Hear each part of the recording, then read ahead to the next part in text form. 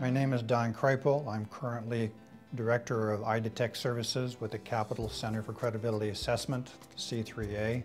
Also a member of the Converus Technical Advisory Board for EyeDetect. I have 30 years of federal service, all of it in the credibility assessment arena, primarily in the area of Polygraph, but more recently other technologies as well. There are a number of advantages that EyeDetect system could offer to the U.S. government. One is to help stem the problem of illegal immigration. In particular, if EyeDetect stations were put in certain embassies where visa fraud is known to be rampant, it could help consular officers determine which individuals need more scrutiny than others. According to official State Department reporting, the average consular officer spends about 6 minutes with each visa applicant, and in that time has to make a determination as to whether fraud is likely or unlikely. If one were to add EyeDetect to the screening process, the consular officer would be able to focus his or her efforts more on those individuals that are probably going to be involved in visa fraud. It's also cost neutral to the government because the cost of an EyeDetect test could actually be folded into the cost of applying for a visa.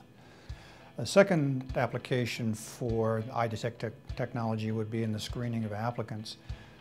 There are several intelligence agencies that use polygraphs in order to screen applicants before they're given access to highly sensitive information.